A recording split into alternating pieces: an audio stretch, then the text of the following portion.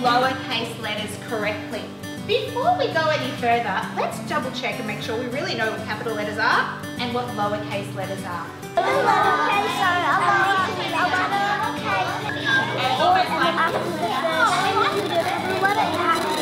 Thank you for your share. It's a good way to describe it, isn't it? So when I'm looking at my chart here, Ethan, could you point to where the lowercase letters are?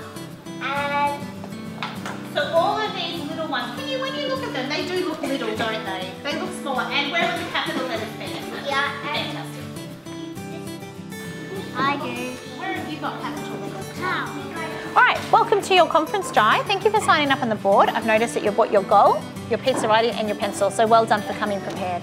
Now, can you tell me, why did you want to have our conference today? I wanted to have a conference because I don't have any more ideas. It was my birthday.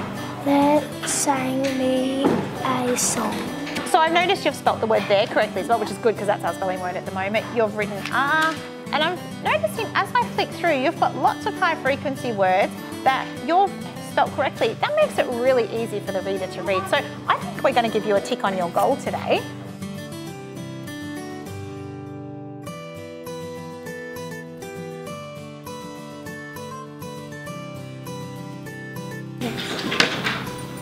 Hi Miriam. Hi.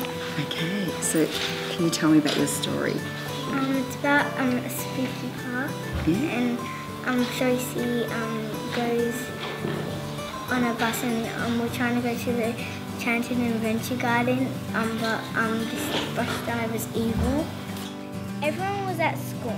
Go there, quick, hurry up, let's go. That's all Sophie could hear from the teachers. And I got a real sense that everyone was rushing with the words that you've got there. Go there, quick, hurry up, let's go. Who's speaking those words? Is it just everyone? Is it what everyone's saying? The teachers are saying that, okay?